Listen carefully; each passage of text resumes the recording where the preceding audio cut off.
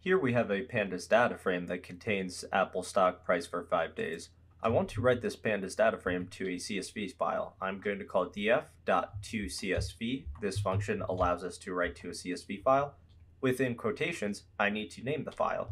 I am going to call it AAPL, and we need to include the extension, so .csv. And we can run this, and let's check this out in Excel.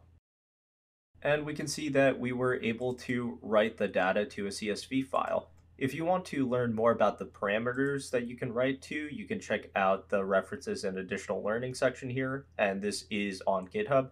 Thanks everybody for watching, and happy coding.